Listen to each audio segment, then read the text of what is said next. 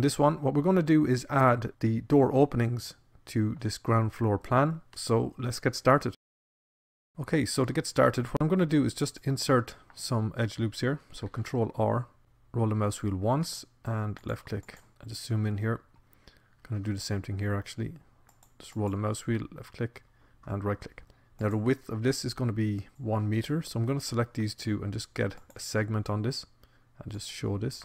Okay, I can zoom in and I can just box select this and maybe scale it on the Y, and I'm going to get 1 meter. So it's important to get the 1 meter here because as we add doorways to this, they're going to be exactly 1 meter. So we want that to match there. You don't want any light getting through. Okay, so with this selected, I'm going to press delete and just delete the face. That leaves me an opening there. So if I select these two verts here, I can come down here and switch this to vertex and just press GY and snap this up to match the distance here. So I'm going to select the next two and press GY and snap this down. And then if I select these two, press X, I can choose faces.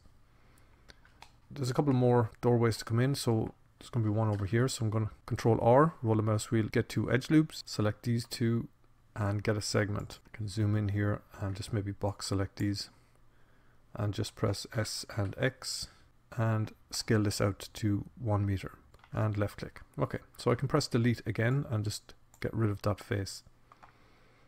And I'm also going to just get rid of these 2 dimensions.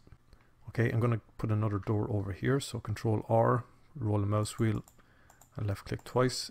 I can get a segment on this. Select these 2. I'm going to zoom in now and press S and Y and scale this right down to 1 meter. Okay, and again press X and delete that face. Do the same thing over here. So Control R, roll the mouse wheel once, left click. So what we can do is just select these 2, press GY, snap that down. Same thing here, GY and snap this up. And what I might do is just drag this doorway down to approximately here. So I want this to be 150, so I'm just going to get a segment and I'm going to select this and just drag it down. Okay, I can zoom in and press G, Y. It's not too important. Okay, left click. And again, I can select the 4 of these, press X and choose faces. And I'm just going to, again, just delete these segments. Okay, a couple more doors here. So Control R, left click twice, Control R up here. Just roll the mouse wheel. Again, I'm going to get a segment here. And if I box select all of these and zoom in, I can scale this on the X. Maybe zoom in a little bit more. S and X. And left click. So I can press X and just faces. Maybe box select these and drag them over here. And again, what I want is a distance for this. So again, I can select these and maybe bring this out to 150. Okay, and I can delete my segments again. Okay, and finally one door up here. So Control R, roll the mouse wheel once, left click. I can just drag this up maybe. I can get this segment and get my 150. So select these 2 and just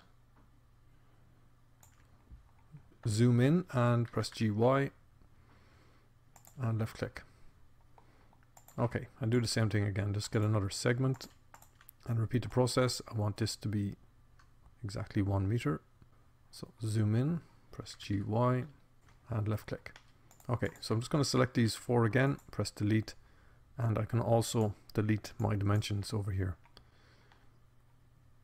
So that's all the internal doorways. There will be an external door here on the external wall. There's also some windows to be added, but for the moment that's going to do it for this one.